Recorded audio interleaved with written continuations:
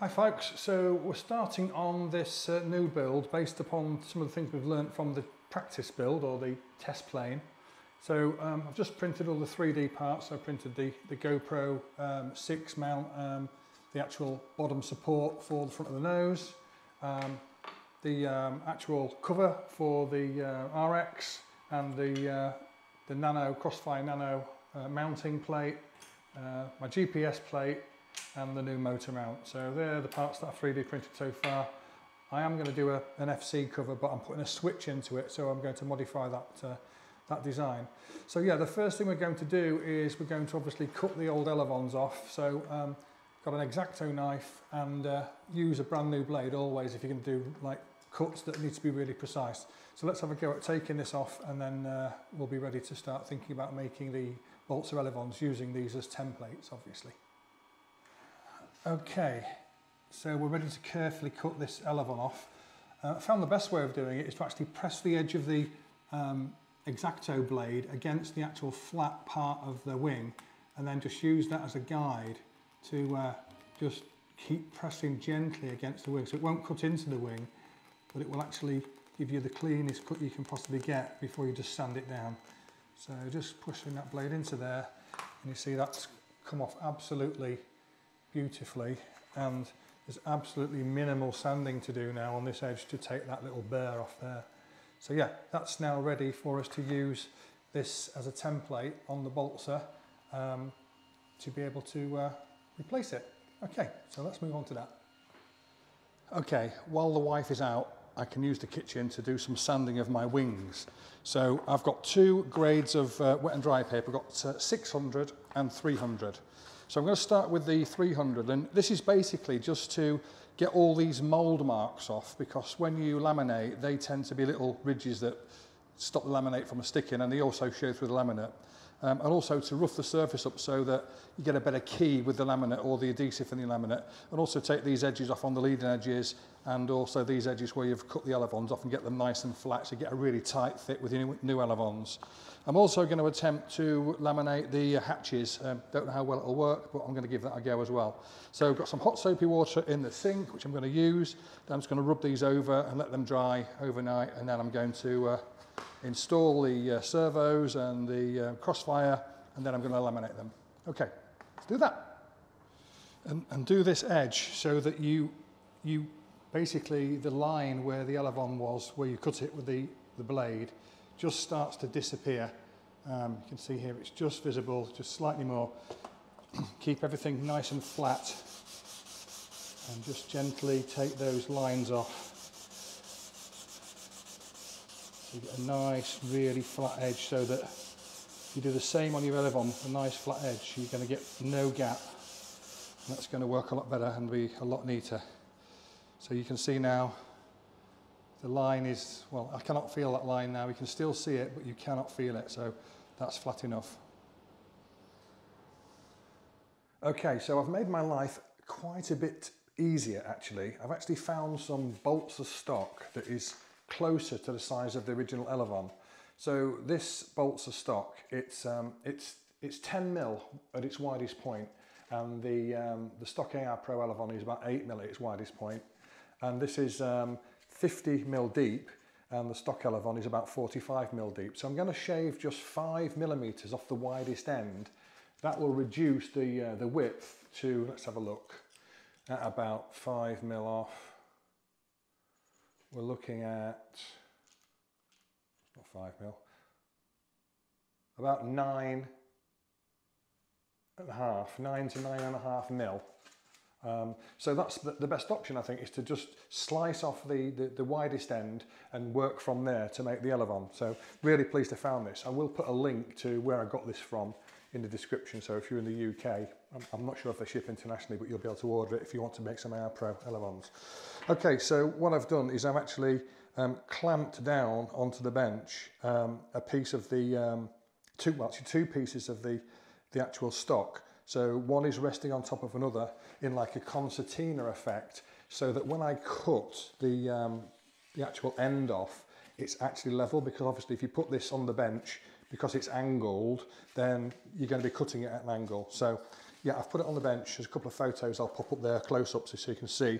And then 2 clamps, got myself a nice metal straight edge off Amazon, very handy actually. I'm surprised I didn't get one before. And now I'm just going to use the Stanley knife and cut, brand new blade, brand new craft blade, just going to cut along this edge here. Okay, so I'm just going to do a few runs. So I'm going to try and keep the actual knife blade at completely right angles to get the straightest cut possible. So I'm just going to start at one end and just run a score. Don't try and cut through the whole thing in one run. Keep the craft knife blade pushed tightly against the metal edge of the, and just take another cut. Just let the knife do the work. And then the third one, it should be through. It just pops. Okay. And then we should just be able to just pull that off. Really nice smooth cut, minimum amount of trimming along this edge to make it absolutely square. So yeah, now we can draw around the elevons and cut them off. We'll do that next. Okay, so now we've cut them, if we put the foam elevon and the Balsa elevon side by side and hold them upright, you can see that the actual width is perfect here. So maybe slightly longer on the Balsa. That gives you the opportunity just to really smooth that edge down to make it completely flat. So then all you have to do then is just have to get the elevon. What I like to do is put the straight edge up against the front of the elevon and press the two together to make sure that you're actually getting those aligned like that, and then simply just draw around with a pencil 2 marks. Here's one I did earlier. So I've got the trusty Japanese Balsa saw. Get all the right tools for these jobs, it's amazing. So what I'm going to do is I'm going to actually cut these slightly bigger than the line that I've drawn. That's because when I'm shaping it with the sandpaper, I want to give myself a little bit of a margin for error to make sure I get it really smooth. So maybe just 2 or 3 millimeters more. And then with the Japanese Balsa saw, this is simplicity itself.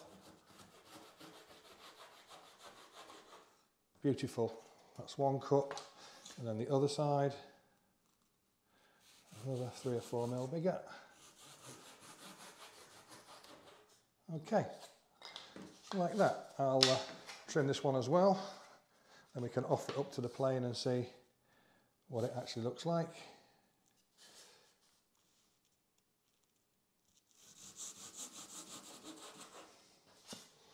On this side.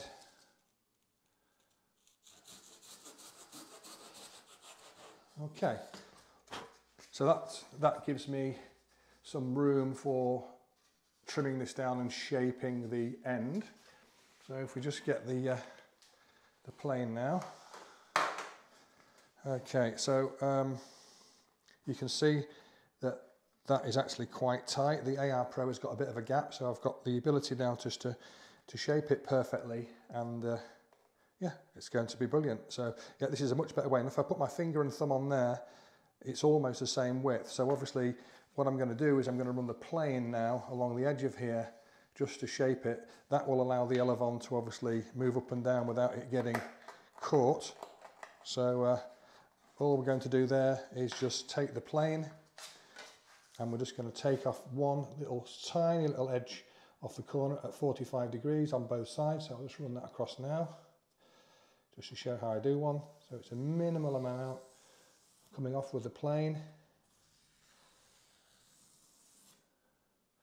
Just need 2 or 3 runs, and that gives you a really nice chamfer on one side, and then that allows the elevon obviously to move down without it catching. So yeah, I'm going to do the top and bottom with the plane, and then once I've got that nice profile, just sandpaper it down so that we get a similar kind of profile to the original AR Pro. Okay, let's do that. Okay, so I've chamfered both sides of the Elevon with the plane very carefully, just taking off the edges, and then I'm using 240 grit sandpaper just to finish off the flat edge to make it absolutely flat. And what I do is I put it on the actual desk or on top of the steel rule, and then look at it underneath and make sure it's completely flat with no gaps. Honestly, if I'm cutting the knife with the straight edge, there was minimal sanding, and then just sanding the corners to round the corners off, so that we get the same kind of profile. Now, you can probably see here that they're exactly the same height, but the profile, I've got them almost identical. In fact, the foam one is inferior to mine, because obviously I've made mine by hand and it's quite precise. So yeah, there's the two profiles side by side. And then when you offer it up to the plane, because you've got that chamfer on there, and you've got a perfect straight flat edge here, in which you can draw a centre line down and you can put your CA hinges in. I've shown and talked about CA hinges in another video earlier in this series, so I'll put a link in that below, so if you want to go and see the CA hinge part, then feel free. But then you can offer this up to the plane. I've obviously trimmed the edges as well to get the same gap as the stock plane. I'm not sure if that's necessary or whether I could make them a bit tighter, but I've gone for how it was when it was stock, exactly the same gap each side. And then we've got, you know, a really tight to the edge, which is all flat, and you know, perfect movement. So yeah, now you can just simply sand these down with some really fine sandpaper, maybe, I don't know, 600, and then prime them and paint them, or hydro dip them as I might do with these, or even coat them in glass fibre if you really want strong ones, or coat them in carbon fibre with resin.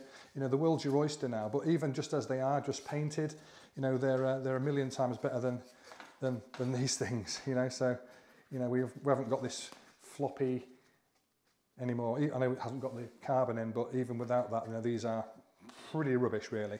So yeah, that's how to make AR Pro Elevons. So how I make them anyway, and it will make a big difference to your plane. So have a go.